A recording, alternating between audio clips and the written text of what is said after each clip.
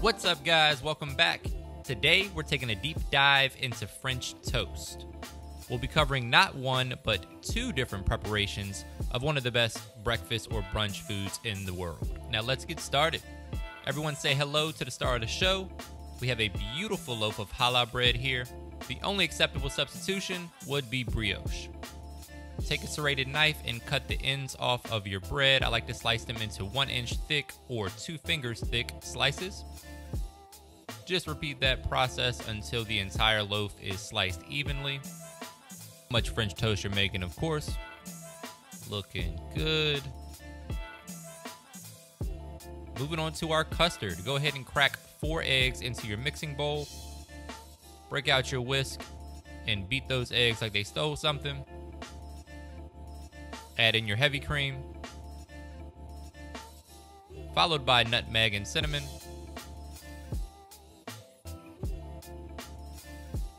Some brown sugar. Mix that well to combine. Now guys, remember all of the specific ingredients and directions are in the description below. Adding in a little bit of vanilla extract and a pinch of salt. And that'll do it for our custard.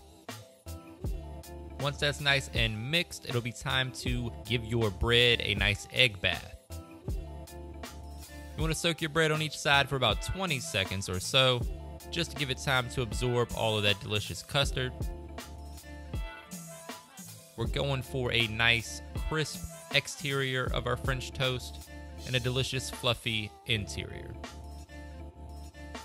Strain off any excess and then place it on the side until everything is ready to cook.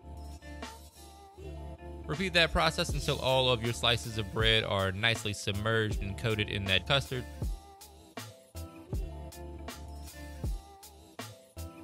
And then we're going to top them with some cinnamon sugar.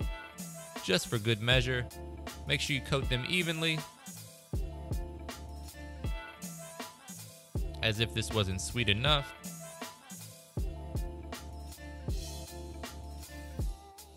Now we're going to go ahead and get our skillet nice and warm. Add 1 to 2 tablespoons of butter. Don't do what I'm doing here. You might burn your fingers, and I don't want any complaints in the comments. Lay your French toast away from you to avoid any splatter. And then cook them to a beautiful golden brown. Good camera work there, catching the steam.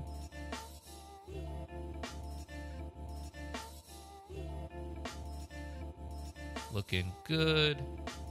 You want to cook these for about 90 seconds per side, depending on how hot your skillet is. You just want a nice golden brown like these two right here, looking beautiful. Remove them to a wire rack. We'll finish these in a 375-degree oven. So again, just to recap, 90 seconds per side, and then pop them in a 375-degree oven for about 15 minutes until they're cooked through.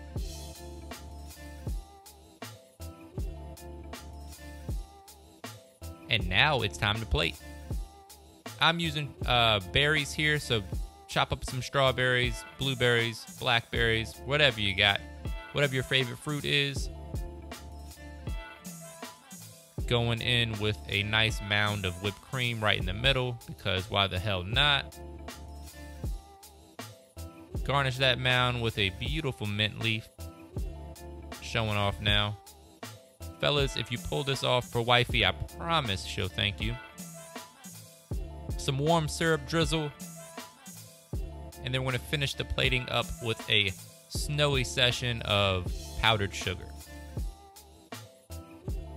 And that, my friends, is how you make a more traditional version of French toast.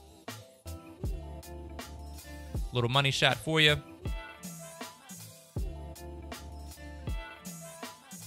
And then we'll be moving on to our second preparation, which is going to be a white chocolate bourbon sauce with some crushed cinnamon toast crunch. It is as delicious as it sounds, and it will definitely raise your blood sugar.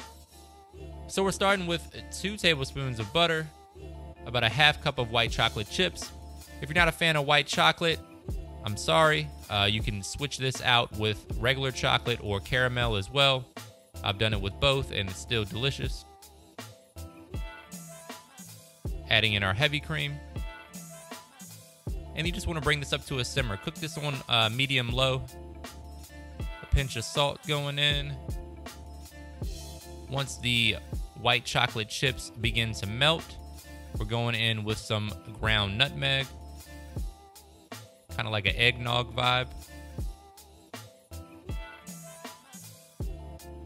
Smelling delicious. Now we're going in with a shot of bourbon.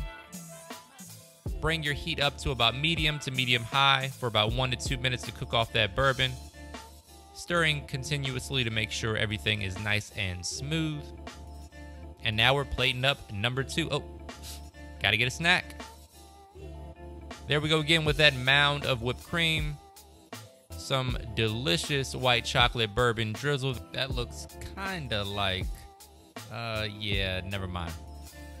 It's delicious, I promise. Those crushed Cinnamon Toast Crunch flakes, some warm syrup, and yet another snow shower of powdered sugar. Mint leaves on the side this time. Damn, that's good. Let's give it a taste test. Do we get the nod of approval? There it is. Thanks, guys. Hope you enjoy the recipe. If you do, give me a thumbs up, subscribe to the channel, enable those notifications, and as always, thank you for your support.